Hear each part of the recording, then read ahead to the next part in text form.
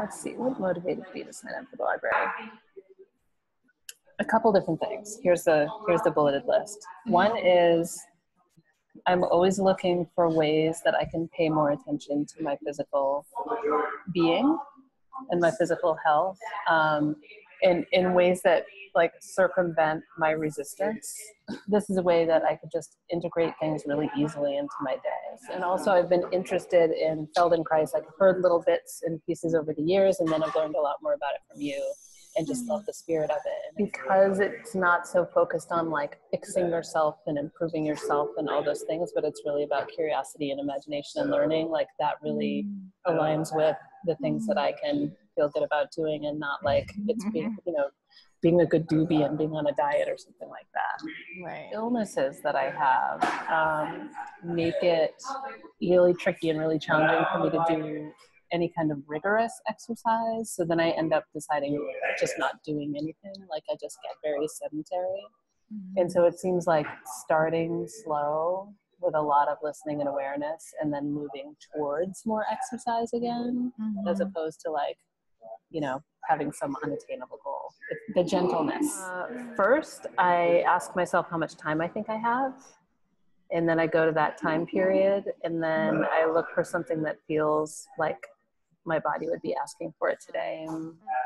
Yeah, it's just kind of whatever strikes me. It's sort of like pulling a tarot card or something.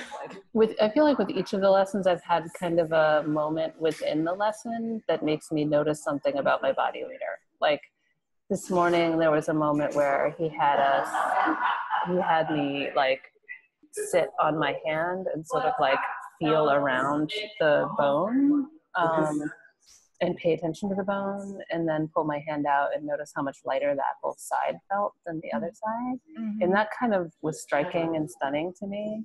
So I did notice, actually, it's so funny. You don't think that you've been thinking about something, but you have.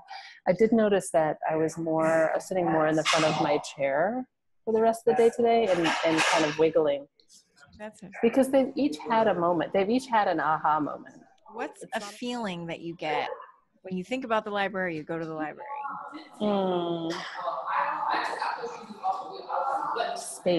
Spaciousness. It feels like the way you've organized it, and the way your colors are, and your drawings, and your voice always feels spacious, and like just spacious. And okay, can I say more than one word? Yeah, sure. Okay. Spacious, generous, and playful would be the three words off the top of my head right now. I feel hopeful about it, and I really appreciate that. Like, I really appreciate this feeling. I think this is part of the spaciousness, that like there's all these different ways, like there's these different ways to search based on where I'm at. So like these days I've been searching based on time, because that's my biggest resistance. And so if I can inch my way in through the little time category. But like this morning I looked at all the other drop down lists, and I was like, I'm going to try that someday. I'm going to try that someday. So it's something like, and that's the generous part. Like, it feels like there's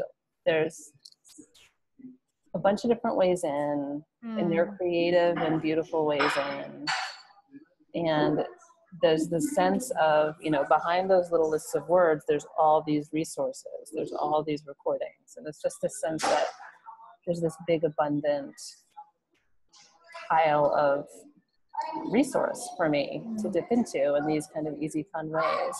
And I really appreciate that, because, as I've said 10 other times on this call, I have resistance to big commitments around this stuff and to time commitments. And so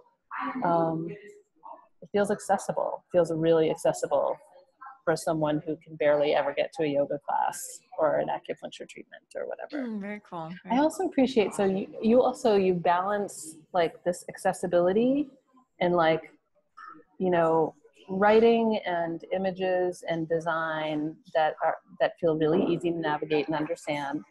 And there's all these places to go deeper into the philosophical and intellectual, and like there's that sense of the depth of your history and experience, and of the discipline of Feldenkrais there.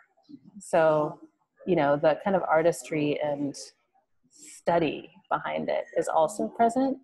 Like it doesn't have that feeling of anything being dumbed down for anybody. And there I am doing Feldenkrais without knowing anything about it. How cool. So I appreciate all of that. It's rad what you're doing. It's really beautiful.